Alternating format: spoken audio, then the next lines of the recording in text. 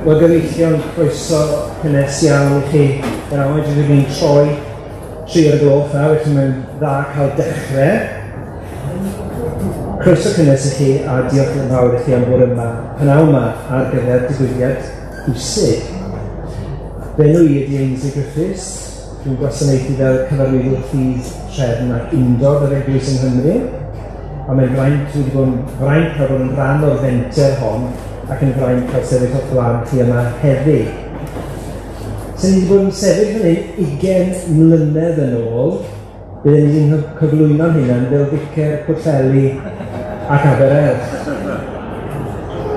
Felly mae'n dda cael dod yn ôl i'r hwntwr yma, cael croeso yn ôl i'r erwau cysegredig yma yn Hen Llŷn. Diolch am y croeso, dwi'n falch iawn cael bod yma. Nawr mae rai ohonoch chi'n gwybod llawer am hanes y gyfrol hon I ni'n lansio heddi. Mae peth o'r hanes am sut ddechreuon i'r gyfres yn yr rhagymadrodd ar y dechrau. Ond dechrau naddi fel cyfres o seminarau. Ond I wedi bwriadu cael cyfres o ddigwyddiadau wyneb yn wyneb. A wedyn dath yr hen beth yna o'r enw Covid. A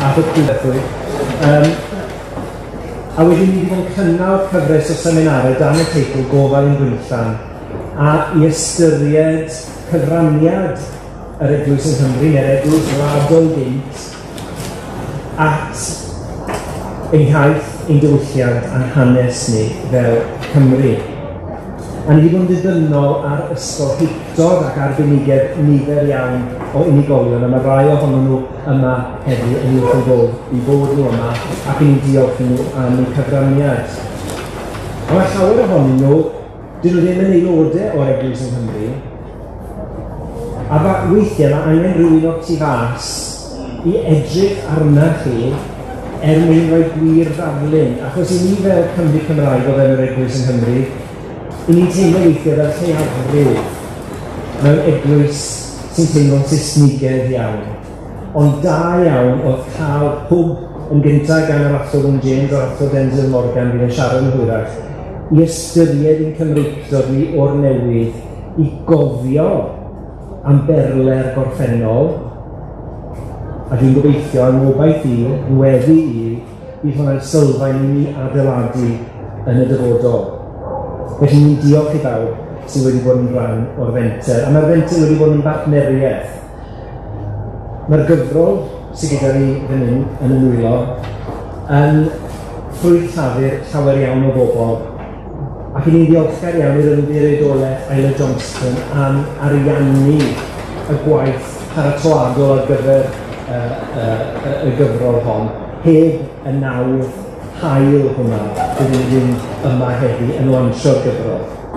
Ond I hefyd eisiau diolch am y bartneriaeth ni wedi cael gyda'r athrofa Cadarn Sant, athrofa hyfforddi a ffurfiant o'r Eglwys yng Nghymru. A dwi'n hynod o falch o Dr John Davies Mallwyd yma heddi. Mae Sean wedi cyfrannu fel siaradwr fel rhan o'r gyfres, ond mae hefyd bron heb eithriad wedi cyfieithu ar y pryd yn ystod y seminara ar-lein. Felly mae reswm dros fod yn ddiolchgar ddwywaith iddo fe am ei gyfraniad.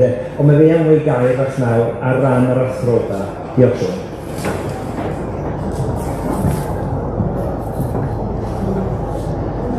Wel, mae wedi bod yn steddfod eitha prysur I ni yn gwneud gwahanol bethau, ond dyma di'r cyfraniad byrraf y dda'n neud, yn debyg.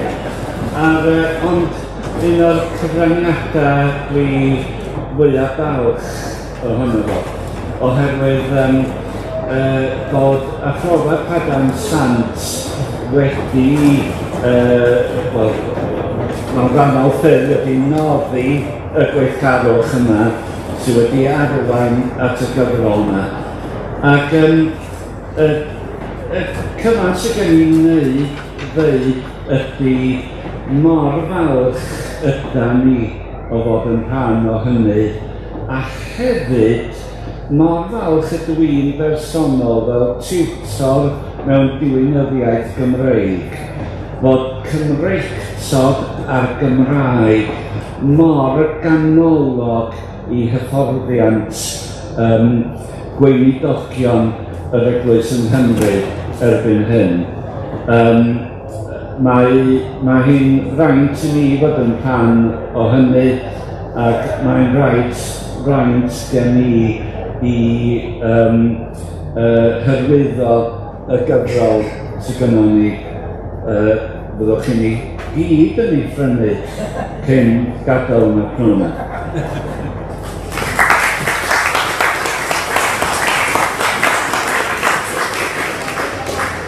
Diolch yn fawr iawn ti, Siôn Aled. Ni yn gwerthfawrogi'r bartneriaeth neu wedi cael gyda'r Athro E Sant yn fawr iawn, am llawer iawn o ffyrdd. Ac yn rhannol o rhywun sy'n bach o technophob o'r ochr dechnolegol hefyd. Maen nhw wedi cymryd gofal am hwnna, felly mae hwnna wedi bod yn rhan gofal. Diolch yn fawr iawn. I ni hefyd yn hynod ddiolchgar am y nawdd ni wedi cael gan yr Archesgob. Ni'n falch iawn bod e gyda ni yma prynawn yma. Yn y gyfrol mae'r rhagair gan yr Archesgob. Mae wedi cyflwyno un o'r seminarau fel ein I ni, a ni'n hynod o ddiolchgar I chi am y nawdd ac am gefnogi'r cais i'r ymddiriedolaeth mwyn cael nawdd ariannol. Felly, gall gwahodd chi nawr I ddeg gair. Diolch yn fawr. Diolch Eiddi, a diolch am y fraint o gyfeirio un o'r seminara. Oedd yn fraint I fod yna ac yn clywed pobl oedd yn sôn am pethau sylfaenol I ni yng Nghymru yn ein hanes ni. Mae wedi syrthio I ni yn nawr I ddiolch I bobl sydd wedi gwneud y cyfrol yn bosib. Felly, yn gyntaf, i'r Athro E Wyn James am awgrymu cynnal cyfres o seminarau am gyfraniad ar Eglwys yng Nghymru ac datblygiad iaith a diwylliant ac wrth gwrs mewn cyd-destun crefydd ar byd Cristnogol. Diolch hefyd am ei waith diflino I gynllunio gyfres gyfan ac am dod â nifer fawr o ysgolheigion blaen llaw at y gilydd sydd yn tasg enfawr. Diolch o galon Wyn.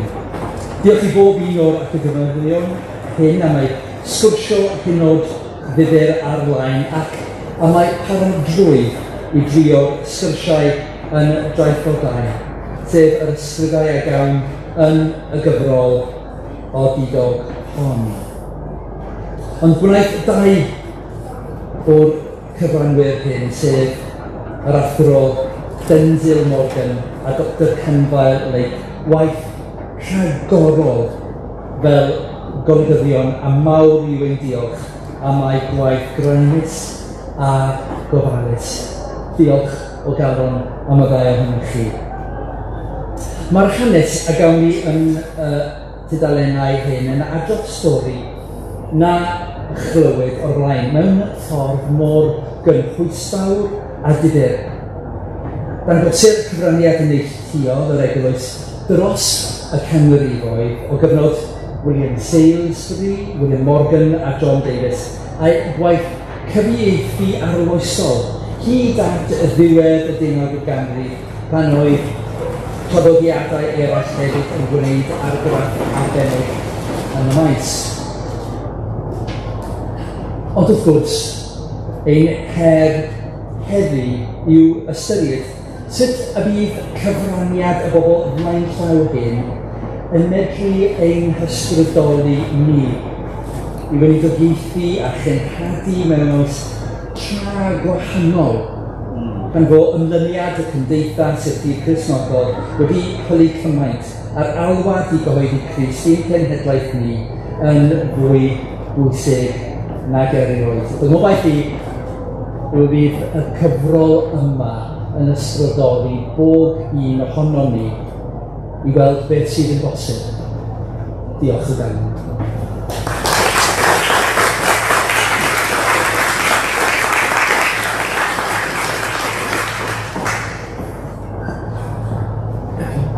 Diolch o galon I chi Archesgob am talu diolch I ni ar ein rhan ni ac am sôn am bwysigrwydd y gyfrol hon a'r gobaith y bydd yn rhyw fath o lwyfan yn ysgogiad ar gyfer y dyfodol wrth I ni fynd ati o'r newydd I gyhoeddi Crist ac I diolch o galon I chi.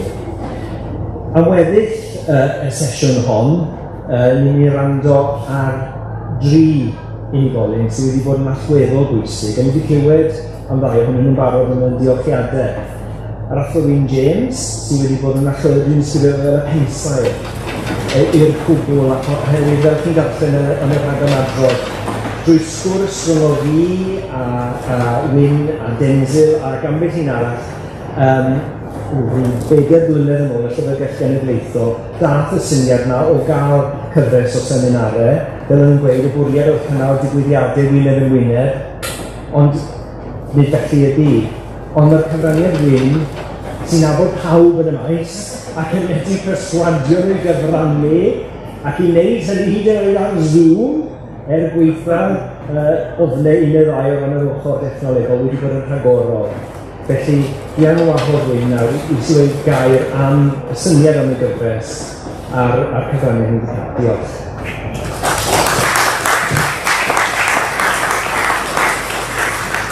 Diolch o'r iawn i ddweud am y geiriau caredig yna.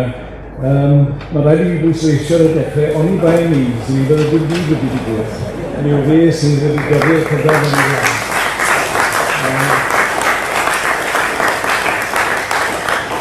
Dau beth eisiau dweud yn fydd iawn, mae bobl pwysicach na fi wedi siarad â chi, a beth yn mwy diddorol, sef cynnwys y gyfrol ac cyfraniad gan Erin ar un o'r bobl hi'n trafod. A gael nodi ar y pwynt yna hefyd, pan o'r barod mae pawb wedi bod i gyfrannu.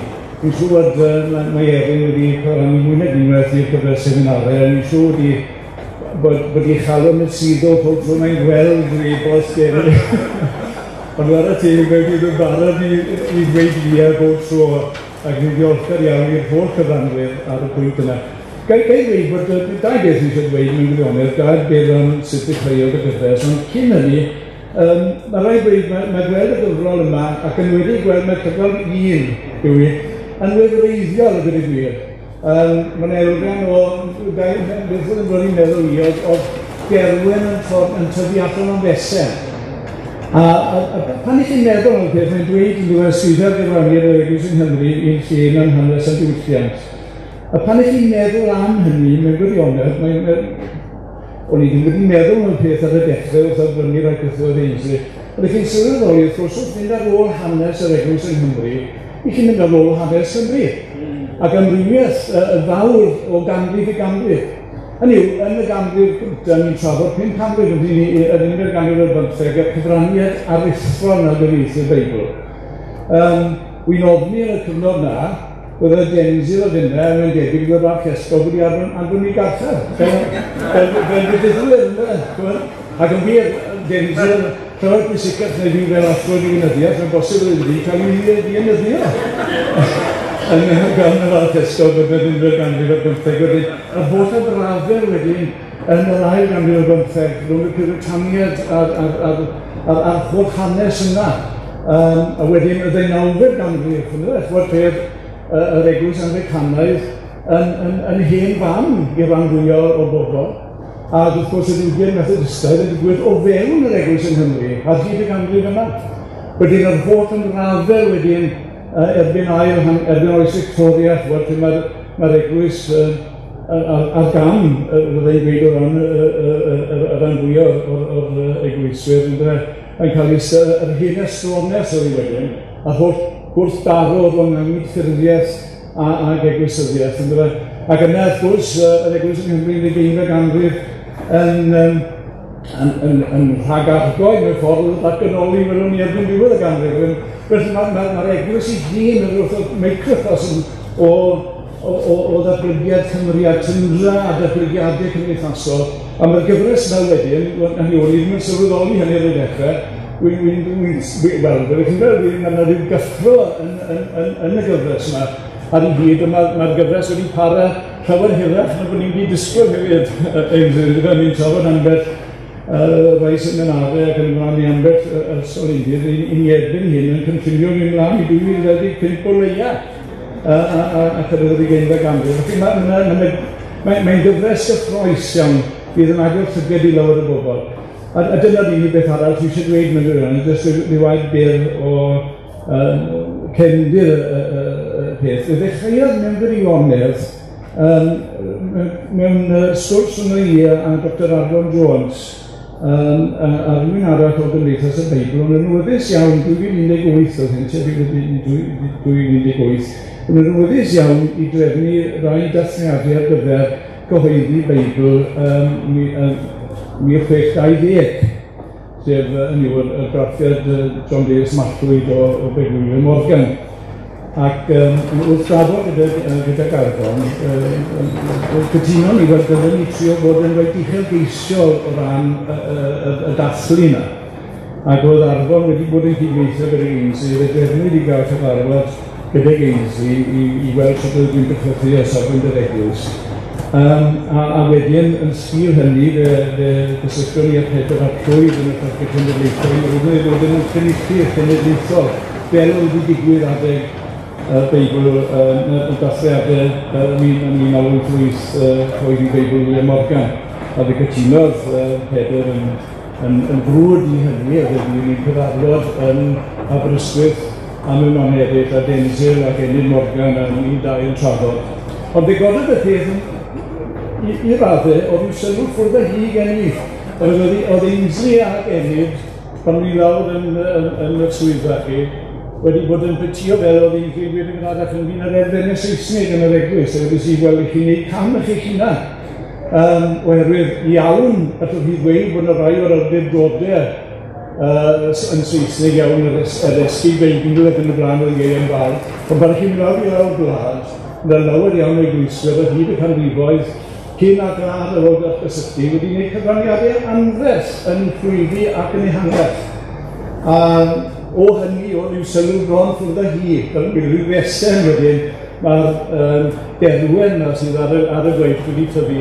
Ac fel i'n wedi orffen fel ddechreuais i, o'n i bai am, oedd y Covid ac yn y blaen wedi cynlethu pethau, ond o'n i bai am Ainsley wedyn yn mynd am Mae'n i'r wal ac yn cael sir bendith yr Archesgob yr Esgobion a cyllid ac yn y blaen. Byddai'r brosiect cyffroes iawn yma ddim wedi digwydd. Diolch yn fawr.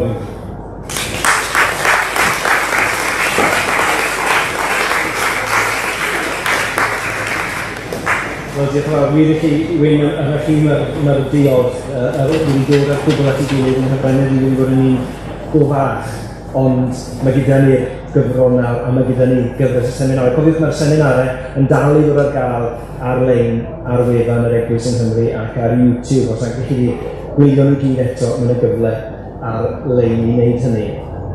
A fel oedd Wyn yn sôn, gethon nhw'r sgwrs allweddol pan o'n i'n paratoi ar gyfer gwasanaeth i ddathlu 400 mlwyddiant Beibl John Davies. A gethon ni'r gwasanaeth yna ar ddechrau mis Mawrth 2020 wrth drwch blewyn. Drwch blewyn. Ond i gyd yn gallu bod gyda'n gilydd yng nghapel y Tabernacl yr Ais yn Caerdydd, heb unrhyw fwgwd, ac yn gwybod beth oedd yn digwydd rhywbeth hefnos yn ddiweddarach oedd y byd wedi newid yn llwyr, felly wrth drwch blewyn gethon ni'r gwasanaeth yna. Felly ni'n ddiolchgar iawn am hwnna hefyd. Mae Denzil, yr Athro Denzil Morgan, yn ogystal â Dr Cymru le, pan ni gofio Cymru, mae Cymru eisiau fan yn y cefn, dwi ddim yn mynd i siarad yna yma, ond mae'r ddau ohonyn nhw wedi gwneud gwaith rhagorol fel golygyddion y gyfrol hon. Fel golygyddion, mae'r gwaith nhw wedi bod yn fanwl iawn, yn drwyadol iawn, maen nhw wedi gosod deadlines, a maen nhw wedi mynd ar ôl bobl sydd ddim yn credu mewn deadlines. Ond mae'r deadlines i gyd wedi dod, a mae'r cyfraniadau i gyd wedi dod i ni nawr yn y gyfrol. Felly diolch wahodd Denzil nawr i ddweud ychydig bach yn mwy am y gyfrol i fi. Diolch.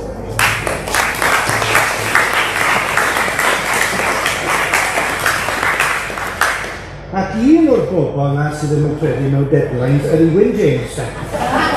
I chi gael gwybod, cael a chael oedd hi. O, sori, Wyn. Na, na. O, chi'n synhwyro'r y cynnwrf fel oedd Wyn yn dweud y stori. Na, mae wedi bod yn wych dros ben. Mae'n eronig yn dweud. Dyma fi sydd yn unigol bedyddwyr. Dyna Cynfal sydd yn fab y mans gyda'r annibynwyr. Dyma Wyn sydd yn un o golofnau'r Eglwys yr Unelef yng Nghaerdydd. dyma Erin sydd yn perthyn i Eglwys Presbyr. Chymod, os oes mae hon yn gyfrol ecumenaidd iawn, a dweud y gwir, ecumenaidd iawn, a mae wedi bod yn fraint i ni sydd ddim yn perthyn i'r Eglwys yng Nghymru uniaethu yn hunain a'r gwaith yma, am yr union reswm mae Wyn wedi ei ddweud. Hanes yr Eglwys ydy hanes, wel, hanes Cristnogaeth ydy hanes Cymru, mewn gwirionedd, hyd at ganol y diwedd yr 19th ganrif, ac wrth gwrs hanes Cristnogaeth am yn hir iawn iawn yw hanes yr Eglwys yng Nghymru. A rhyw fath o blant gwrthryfelgar i'r Eglwys yng Nghymru ydy'r bobl sydd yn traddodiad y tu allan i hynny, a dweud y gwir, ac yn ei gyd, fel yn ni'n dweud yn y rhagomadrodd, bod yn fraint gyda ni gyd uniaethu yn hunain ar fenter hon. Fel ydych chi'n gweld, mae yna 4 pennod ar 10 yn y gyfrol. Na i ddweud gair mewn munud am y peth ei hun, dim ond am y llwyniad ac yn y blaen ac am ond o ran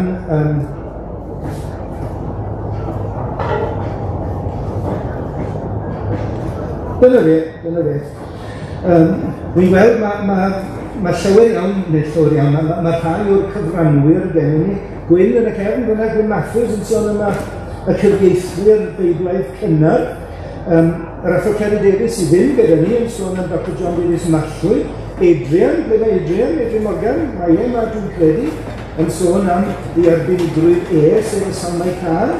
Dylan Hoster yn sôn am John Davies Mallwyd. Mae gan John Davies Mallwyd fwy nag un benod arno fe, dweud y gwir, sydd eto yn gwbl heddiannol. A chymod, oedd rhai ohono ni wedi cael y werdd o ddarllen yr hyn dwi'n ei ystyried yn llyfr y flwyddyn, sef nofel y diweddar Gwyn ac William Sgythiau, Odidog. Ac os gafodd rhywun gam, Gwyn yn yna, bod e ddim wedi cael ei ddyfarnu, achos doedd e ddim yn cael gwneud hynny. Ond mi oedd hynny wedi dod a John enw o fe i lawer iawn ohono ni. Nes i hynny ddod, a hynny wedi peri i ni fynd yn ôl a sylweddoli gymaint o gyfraniad o John Davies wedi ei wneud. Mae Wyn ei hun yn sôn am Carol y Cwndir a Hyswyn. Mae Christine yn sôn am y Vicar Prichard. Cynmar yn y fan yna yn sôn am Ellis Wynne a'i weledigaethau. Yr Athro E Wyn sydd ddim gyda ni, ond ar ddydd ni'n gobeithio lansio y gyfrol eto, unwaith eto yng Nghaerdydd, ble bydd Hugh yna yn sôn am Theophilus Evans. Fy'n yn sôn am Griffith Jones Llanddowror. Nawn ni glywed Erin hun mewn eiliad yn sôn am fenwod yn yr Eglwys yng Nghymru. Mae'r rhiannon ifanc yma yn sôn am y canu rydd cymunedol. Beth bynnag, mae yna 4 pennod ar 10 sydd yn hynod gyfoethog, oherwydd, nid sôn am bobl yn unig, ond sôn am weithiau, a'r gweithiau hynny yn adlewyrchu yr athryllith o gan Cenedl y Cymru a'r cydblethu sydd yn bod rhwng y ffydd Gristnogol a llenyddiaeth Gymraeg ac yn falchio yn ein tras ni, a nid yn ein gorffennol ni, ond sylfaen ar gyfer ein dyfodol. Wy'n siŵr y cewch i wledd o ddarllen hon. Ges i wledd o ymwneud ag o ran y peth ei hun, i ni'n ddiolchgar i Richard Davies. Doedd neb ohono ni yn nabod Richard, fe ydy swyddog cyhoeddi yr Eglwys yng Nghymru, a fe ydy'r man cyswllt rhwng yr Eglwys yng Nghymru a'r lolfa, ac fe welwch bod y lolfa wedi gwneud gwaith gwych yn y fan yma. Dwi yn mynd i godi fy het idd yn hyd o lygydd Cynfal, oherwydd fe sydd wedi gwneud y heavy lifting, fel mae rhaid dweud yn fe. Mae llygad craff Cynfal yn graffach o lawer na'n llygau di yn fe. Felly, dwi am ddiolch i Cynfal am y cyd-weithio hapus sydd wedi bod yn fe. A fel i ni gweld yn y fan hyn, cyfrol 1, i ni'n arfeithi i'r gyfrol, yr ail gyfrol fod yn ein llaw ni, os nad erbyn yr Eisteddfod nesaf, erbyn y Nadolig ar ôl hynny. I eisoes wedi cael nawdd gan Gronfa Eil Johnson mwyn gwneud hynny. Mae'r sgyrsiau wedi i traddodi. I ni'n mynd i fynd ar ôl awduron y sgyrsiau i eisoes wedi gwneud mwyn i hynny ddigwydd. A'r gobaith maes o law yw cael trydedd os nad pedwaredd cyfrol sydd yn mynd â'r stori. Mi fydd y stori, mae hon yn mynd i, wel, chwarter cyntaf y bedwaredd ganrif ar 15, mi fydd yr ail yn mynd gweddill y rhan fwyaf o'r bedwaredd ganrif ar 15, ond maen nhw fwy lawer i'w ddweud. Felly, i ni'n diolch i'r Lolfa am waith mor reidus, ac eto, dwi am ddiolch i'r awduron am y penodau hyn. Prynwch, darllenwch a mwynhewch, gewch chi wledd, dwi'n siŵr. Diolch yn fawr.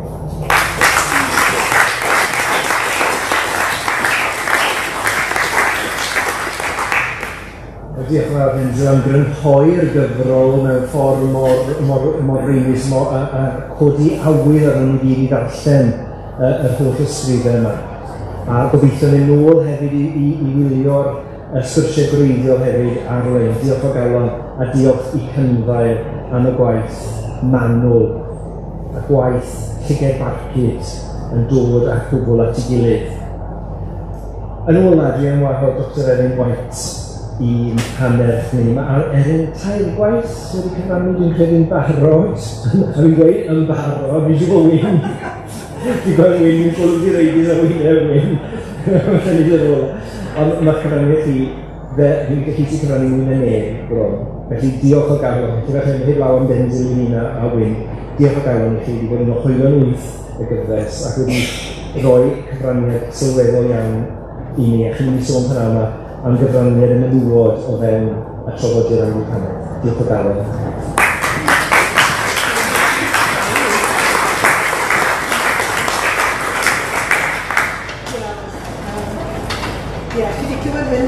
Sut mae'r prosiect wedi tyfu. Mae'n dechrau gyda rhyw neges bach yn dweud, o, byddech chi'n fodlon dweud yw air bach.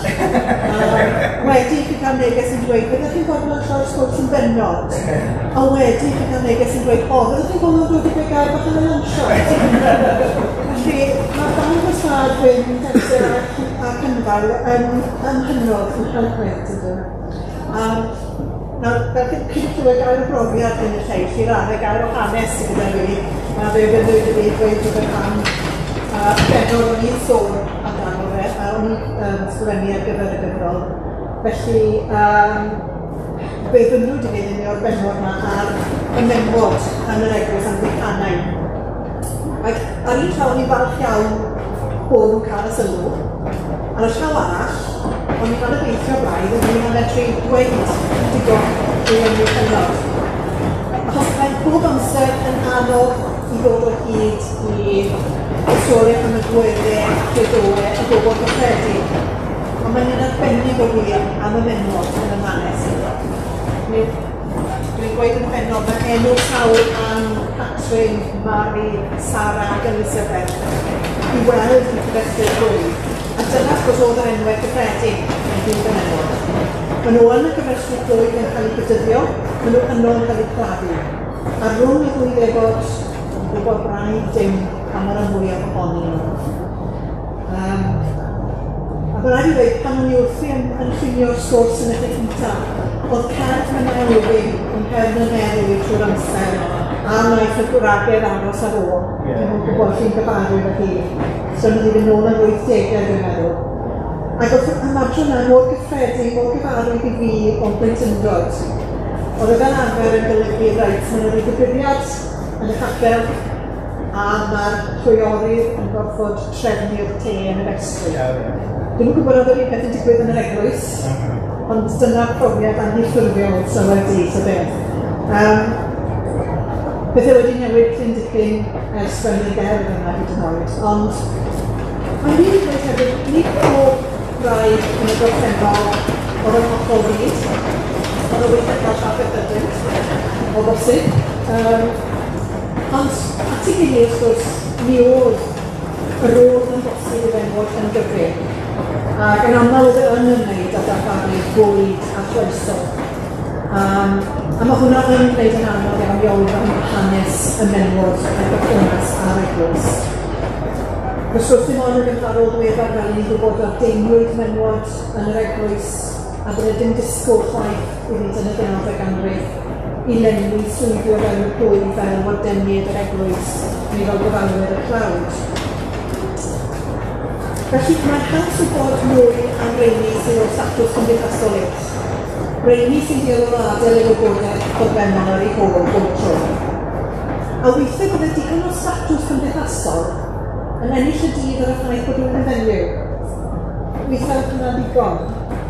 A mi oedd yn bosib i rai menywod o gyfoeth a statws sylweddol i gael dylanwad. Oherwydd o'n i yn dod ar draws ambell i roi gweddw fel arfer, oedd wedi etifeddu'r hawl i gasglu'r degw ar gyfer plwyf. Ac oedd hwnna'n golygu bob pwrpas medru penodi'r offeiriad lleol. Felly ni'n gweld ambell i Mrs Jane Cornwallis yr enghraifft Abermynlais yn Sir Gyfyrddin. Hi ar ddechrau'r 19eg ganrif oedd yn casglu'r degw ar gyfer plwyf Talyllychau yn Sir Gyfyrddin. Ni'n gweld y Talyllychau plwyf eang iawn. Campynt o degw yn dod o'r plwyf. Faint oedd hi'n rhoi y cifad? 8 pint. Felly, weithiau mae nhw'n syniad bod y menywod yn fwyhau o'r siaredig, ddim bod amser yn wir pan mae'n dod i'r arian. Ond, yn gyffredinol, wrth gwrs, trwy roi at y lysen a chyfraniad achosion da, i ni yn gweld falle tystiolaeth o'r menywod. Oedd hwnna falle yn rhywbeth oedd yn fwy derbyniol yn bydd y menywod o'n heddi. Oedd y math o weithgarwr ffordd o weithredu oedd yn derbyniol i menywod. A mi fydde enwau rai o'r menywod yn ymddangos fel cyfrannwyr yr SPCK, Gymdeithas yr Teulu Gwybodaeth Presnodol. Mudiad wrth gwrs oedd yn cysylltiad y cryf iawn ar Eglwys Anglicanaidd. Ond yn fyny gael eto perthnasau aelodau'r SPCK i ni gweld. A dyma un ffordd weithio lle roedd menywod yn dod i'r amlwg o'i trwy gysylltiadau gyda ffigurau amlwg. A Richard Davies ar enghraifft yn ymddangos yn cyfnodion yr SPCK yn y lle cyntaf trwy gysylltiadau tad John Davies Cwrderllus Sir Gyfyrddin, oedd yn un o hoelion wyth yr SPCK. A dyna ni wedi dod at yr enw wrth mwyaf amlwg pan ni'n sôn am grefydd a diwylliant yn y 19eg ganrif. Richard Davies yw'r fenyw mwyaf angybyddus falle. Dwi dal yn cael ei bod yn sylw. Dwi Griffith Jones yn cael ei bod yn sylw. A mae'n bendant yn wir bod Richard Davies a Griffith Jones yn heiddi llawer mwy o bod am y gwaith arwrol a ddeffrol yn eithwyd drwy sefydlu yn ysgolion gylchynol ac addysgu tua hanner y boblogaeth yng Nghymru ar ganol y 19eg ganrif. Doedd yna ddim cysylltiad ffurfiol rhwng yr ysgolion ar Eglwys, ond oedd llawer iawn o'r ysgolion yn defnyddio adeiladau'r eglwysiad plwyf, a mi oedd yna hefyd pwyslais ar ofyn am tyslythyrau mewn gwirionedd o offeiriad y plwyfi, er mwyn eisiau gwneud yn siŵr bod yr ysgolion ddim yn ymwneud â'r hen gygiad efengylaidd am beth yna. Ond nhw yn ceisio sicrhau bod yr ysgolion yn fwy yn barchus iawn, bod yr athrawon yn barchus, a bod yna ddim yn rhyw fath o effaith methodistaidd arnyn nhw. Nawr, Richard Davies wrth gwrs yn weithgar gyda hyn i gyd o'r cychwyn, yn rhoi nawdd a chefnogaeth i Griffith Jones, ac ar ôl i Griffith Jones farw yn 1961, hi fi'n gyfrifol am redeg yr ysgolion am 19 mlynedd. A dyn ni beth yn hofio pan o'r hir o'n wrthi. Dwi wedi bod yn eog yn hynna'n weithio, jyst dweud o frawddeg ar ddiwedd trafodaeth o Griffith Jones o galw ni lan yn 19 mlynedd. A mae 19 mlynedd yn amser hir i reoli rhwydwaith o ysgolion ac athrawon ar draws Cymru gyfan. Felly, eto mae'n sicr yn heiddi mwy o glod yn ymwneud y cael. Ac os oes mae ysgolion yn bwysig o ran menywod, oherwydd pan oedd addysg yn fater o ledeulu gwybodaeth glyfyddol, oedd yr un mor bwysig yn rhoi addysg i ferched a gorau i rhoi addysg i fechgyn. Oherwydd oedd yn fater o les yn neidio. Ond oedd addysg yn fater o les i'r gymdeithas, a paratoi ar gyfer gyrfa, ond mae'n diedd i ffafio'r bechgyn. Ond oedd cynulliau cyfrol bob amser yn rhoi cyfle bach mwy gwastad i ferched. Felly, mi oedd y ysgolion hyn yn bwysig iawn o ran datblygiad menywod yn y cyfnod. Ac os oes bod ni'n gwybod am Richard Davies am Gwinllan, Mi oedd yna rai enghreifftiau o fenwod eraill yn gadael arian ar gyfer pwrpas addysgiadol ar draws Cymru, am felly yn rhoi nawr yn cwrdd. A bydd wrth gwrs yn gallu newid bywyd rhywun. Oedd yna ambell enghraifft o fenwod groneddig cyfoethog yn rhoi canol y buneb i'w bywyd lleol, i roi addysg i'r archodion, a mi allan yna wneud gwahaniaeth enbyd wrth gwrs i bobl yn y cyfnod. Felly yna enghreifftiau fel hyn yn dod allan yn y benod, a mi nes wrth gwrs treian y bwriadol osgoi trafod gormod ar y benod y byd yn efodystiad. Mae dyna bydden ni falle yn fwy cymwys i drafod. Ond mi oedd rhan fwyaf o'r menwod methodistaidd yn parhau yn aelodau o Eglwys tan yr ymwahanu yn 1800. Ond mewn ffordd wrth gwrs oedd y ffaith bod nhw'n ymwelodi ar seiadau yn dangos falle bod nhw'n chwilio am rhywbeth gwahanol, ychwanegol, i'r hyn o'r gan gwasanaeth yr Eglwys gynnig. Felly nhw yn teimlo bod e'n gwbl briodol i drafod mewn cenef yn nofenol ffron. Mae hanes amgryffus yn cael ei siomi gan ateb ysgafn cirad anffodus yn enwogau. Ond mae'n anheg wrth gwrs i barnu bob dyrifwr yn ôl yr enghraifft honno. A mae'n anodd iawn gwybod sut oedd y cyrrygwyr yn trin a thrafod gofidiau ysbrydol rhaid bynywedd. A mae'n siŵr y gyfer yn ateb yn ymwylio yn ôl yn unigolyn, gydag ambell un yn ymdopi'n well na gilydd. Felly, mae rhaid dweud mewn profiad i nhw clywota am enghreifftiau yma a thraw, a dyna sy'n wrth gwrs yn aml yn digwydd wrth fynd i chwilio am hanes menwod yn y gorffennol. Mae wedi bod yn tybyn bach o sbardi i geisio darganfod ragor i wybodaeth os yn bosib. A'r gwir wrth gwrs nad oedd unrhyw enwad na mudiad gyfyddol yng Nghymru yn 9th ganrif yn cynnig cyfleon hollol gyfartal i fenwod, oherwydd cyd-destun syniadau'r oes. Gellir ond dod i'r castan a'r broses arfer iawn felly o'i datblygu bod mwy gweithredol i fenwod yn enwadau gyfyddol Cymru. Bydd fe'n braf iawn i gallu dweud mwy am hanes bob Trin ac Elizabeth, a fi o dan ofan yr Eglwys yn y gorffennol, ond dim ond agor hwn cyd y trws mewn gwirionedd oedd yn bosib yn y gyfrol hon. Diolch.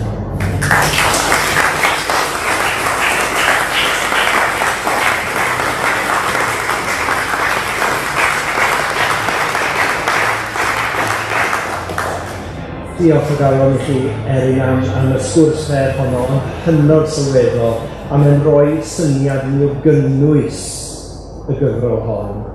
Mae ystyr Erin yma ymhlith y 30 arall sydd yn y gyfrol ewch ati i fwynhau. Ond diolch i chi am yr hysgogyn a diolch am y chwilota am dystiolaeth am gyfraniad merched. A dwi eisiau bod yn fwy ymchwilyn eto, felly ni chi fydd yn ei falle bydd ni'n ysbrydoli trwy'r gyfrol yma i roi ymchwilwyr y dyfodol, falle bod yna PhDs yn mynd o mas, o eithriaethau yn mynd o mas o hwn, drwy glywed cynwyllun o'r hanes eisiau ymhelaethu ar hynny. Felly diolch o galon i chi am hwnnw. Ni am dirwyn y sesiwn i ben, a eisiau bod nifer ohonoch chi am fynd i gyfeirio'r pafiliwn ar gyfer y cadeirio am hanner 4, ond cyn i chi wneud, cofiwch ar y draw i'r bwrdd yma, mae'r merch i Gwenfar ei ffrind Ieuan yna gyda hentwr o gyfrolau, a heddi, a dim ond am heddi, gewch chi brynu'r gyfrol Meckynt. Hytrach na 12 pint. Mae cyfle i chi, jyst yn llawer ohonyn nhw yna, rwystrwch draw i gael copi 10 pint heddi a gewch chi'n gwneud y siop yn Nadolig cyn i chi adael y babell hon heddi. Cofiwch bydd na chweched cyfres o seminarau. Maen nhw'n dechrau mis nesaf, canol mis nesaf, bydd yn ymwylio ar-lein, ond os chi am dderbyn e-bost reolaeth am y gyfres fel mae'n datblygu, byddwch chi gael gair ddi ar y diwedd, neu gymryd eich cyfeir e-bost, a rhaid osod ymlaen i'n hygweithfaid yng Ngharreg Geilad yn Athro Parchedicaf a gall chi eich ychwanegu chi at y restr sy'n derbyn o bobl sy'n derbyn yn ymwylio o gyfres i gyfres. Dyna ni fi'n credu. Diolch yn fawr iawn i chi am eich presenoldeb yma heddi. Beth wethau i chi ni wedi glywon ni o rai ohono ni yn Habell Cytun cyn dod draw fyny ac yn clywed cor o'r Eglwys Gadeiriol yn canu. Dwi'n credu bod canu heno mewn gwasanaeth yn Pwllheli. 6:00. Eglwys San Pedr Pwllheli yn hyn eglwys i. Dwi'n Christian, dwi'n medru bod yna heno. Dwi'n siomedig dros ben. A 6:00 heno offeren. Gwasanaeth y Cymru Bendigaid heno 6:00 yn Eglwys San Pedr Pwllheli. Croeso cynnes i bawb i ymuno i ni os ydych chi'n dweud 6:00 yn Eglwys San Pedr. Alla i ofyn yr Archesgob felly roi bendith yma ni? Rwy gras i fan gilydd. Os chi'n dymuno ymuno i ni yn y gras, croeso chi ni. Gras yn farglwyr Iesu Grist a chariad i ac yn deithas yr ysbryd glân a fod gyda ni Bendith arnoch chi yn help weddill y diwrnod, gweddill y brydfwyl a welwn i chi am lansio'r ail gyfrol gobeithio a falle ar y sgrin yn yr hydref yn gwylio y gyfres nesaf. Diolch o galon i chi.